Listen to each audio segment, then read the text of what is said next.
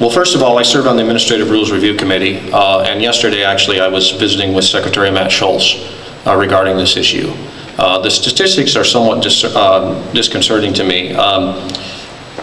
Recently, at a presentation to the Administrative Rules Review Committee, it was announced that there are 3,582 non-citizens may have registered to vote in Iowa, and 1,208 of these individuals voted in the 2010 election.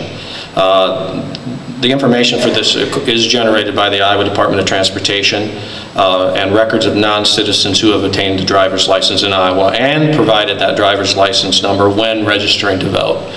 So I think the one thing that really concerns me is that we need to talk about the three pillars of elections in our state: election integrity, voter rights, and voter integrity. And each of them are extremely important. So I actually criticized Secretary Schultz a little bit with his plan a week ago or so in front of the Administrative Rules Review Committee, because I don't think he was focusing enough on what I want to call voter integrity. That is, voters know that they shouldn't be doing things that are illegal.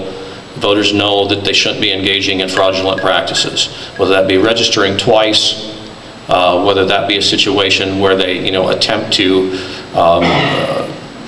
I don't know, sign something, forging it for somebody else, whatever.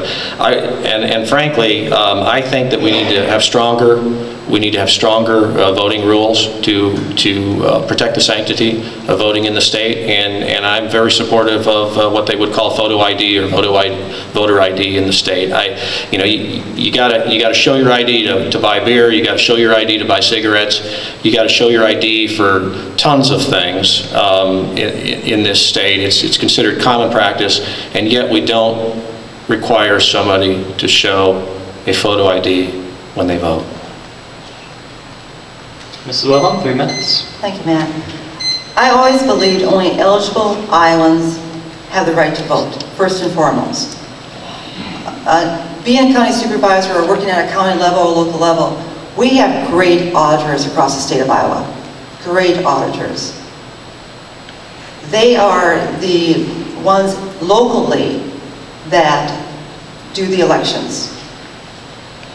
If at any time any one of those auditors, and they have their own group called ISAC, that they meet and talk, at any time, if any one of those auditors feel that there's a problem or concern, they should bring it to the legislature, and we should have a chance to talk about it and see what those levels of concerns are, and then at that time address it.